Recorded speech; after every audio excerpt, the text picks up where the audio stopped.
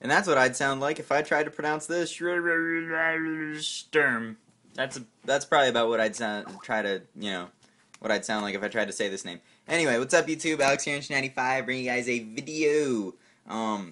This is going to be a card review, but to compensate for a lot of the card reviews I haven't done, I'm going to do a double card review in one video. So I'm going to hop right into it and show you guys some really cool cards that I think are going to be really good in the future. The first card that I'm going to be reviewing is Vanity's Fiend. This is one of my favorite cards in this format, regardless of if you're playing Frognarks or not, or a tribute-based deck like that. I think this card is great. If you can run a great Frognarks build with this, maybe two of these and like a lad or something, it's amazing. Vanity's Fiend is basically... I think it's actually better than Christia in some aspects because it's a little bit more splashable.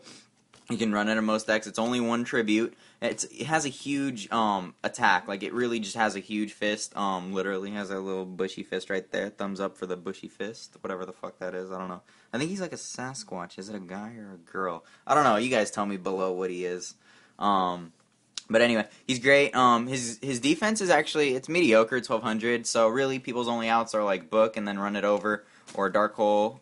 They can't Exceed, they can't Synchro, they can't Reborn to get over this. So there's really very few outs. One of my best tips that I want to have with this card is actually, you guys want to play it kind of like how you guys play Stardust Dragon, assuming you play it right. You don't always want to attack with it because people will have like random things. D prisons maybe, those have been floating around. Mirror Forest, shit like that. Sometimes you even want to just keep him in defense. I won a game the other day just by keeping him in defense and attacking with other stuff. So my opponent couldn't special. It really kills a lot of decks. Pretty much every top tier deck right now it kills. And it really hurts them really badly. So that's one of my first cards that I'm gonna review. I'm gonna try to be really concise on these. So I think it's really good. You can try to splash it, maybe side it in card decks like Plants. Maybe side 1 to 2 of these. I like 2-sided personally. If you're running Frognarks, I would main this definitely. The next card I'm going to be reviewing is for the future. All these cards are somewhat for the future, but they're really playable now. Is Kaiku, Blast from the Past. This guy's amazing. I think all you need is 2. 2 is the perfect number. 3's too much because you're going to be siding other cards. This is mainly for Dark Worlds when they come out. But he's the reason why this card's so good, aside from preventing your opponent from moving your cards, if you're playing like a Plant Mirror match or a Dark World Mirror match, for instance. The reason he's great is aside from being dark and fueling things such as BLS, and having a high attack, he's also great because not only do you constantly remove stuff, but the fact is he basically acts as a card that can be used in multiple matchups. So he's not just against Dark World, he's not just against Plants, he's not just for agents. You know, he's multitask. You can use him against in so many matchups. He's really crucial. I think 2's really good, and I think pretty much every deck can support him. You should at least be siding 2 of these. Against decks like Dark Worlds, I don't think they're amazing. They're a good deck, don't get me wrong, but they're just kind of a beat stick deck. You know, they're just recycled Grapha. It's basically the same bullshit.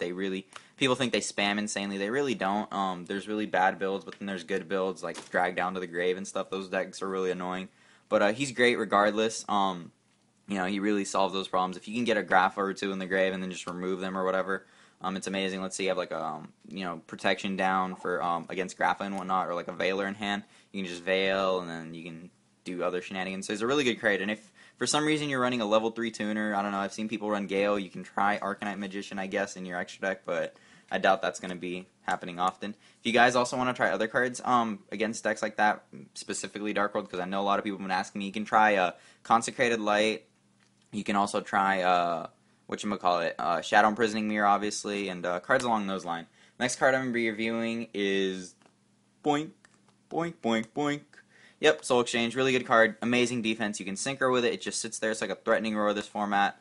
I love this card. It's a quick play. That's the best part about it. It's one of my old favorite cards all the way since Goat Control format. It's just one of my favorite cards. It's one of those cards that it's multi-versatile. Like, you can use it in so many different scenarios. You can use it for defense. You can Synchro with it. It really, like, it's multi-purpose. It can be both a proactive and a passive card. So you can either use it to go off if you need certain things. If you're trying to go off with it, don't play it on your turn and then try to Synchro. You're gonna look stupid. A lot of the time, it's just you can't special summon any other monsters this turn, so you got to keep that in mind. You can't special summon any other you can't summon period. I'm sorry, you can't summon period any other monsters turn. So if you're trying to go off like planning next turn, like Planets or whatever, you want to do it during their end phase. You go Scapegoat, and then you get your 4 tokens. And the next turn you draw, and you can special summon. So it's really good, multi-versatile card. I think you guys should try it out. Not every deck can support it, but most decks can support it in the main. If not, you can try siding it. The last card I saved, it's more of a fun card that I wanted to review for a while.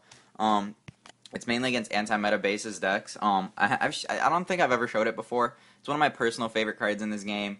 We're at least in the top 100. Sasuke Samurai number 2. He's a little weenie monster. He comes in Dark Crisis and Dark Revelations 1. He's 200 attack, 300 defense, 1-star wind. So I guess you can use him, for those little random 1-star synchros. You can use him with Mystic Piper, which I love. You can use him with 1-for-1, which is one of the most crucial cards with him that I love.